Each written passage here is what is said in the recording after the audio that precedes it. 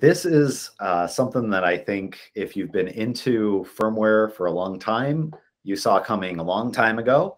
But what's really going on here is it's yet another instance of going deeper into the earlier stages of the boot process. An actor that's been around, the FinSpy, also known as FinFisher and Wingbird, was revealed to be using this capability to inject themselves into the operating system as it's loading during the boot process.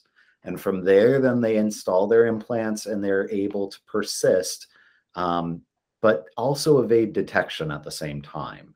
This is a technique that's been around. It's something that we're pretty familiar with, but it is something that's been rare up till this point. So I think this is sort of an area where we're going to be seeing more of this as time goes on. This is the front line, so to speak, of a lot of cybersecurity, where it's between the operating system and the hardware.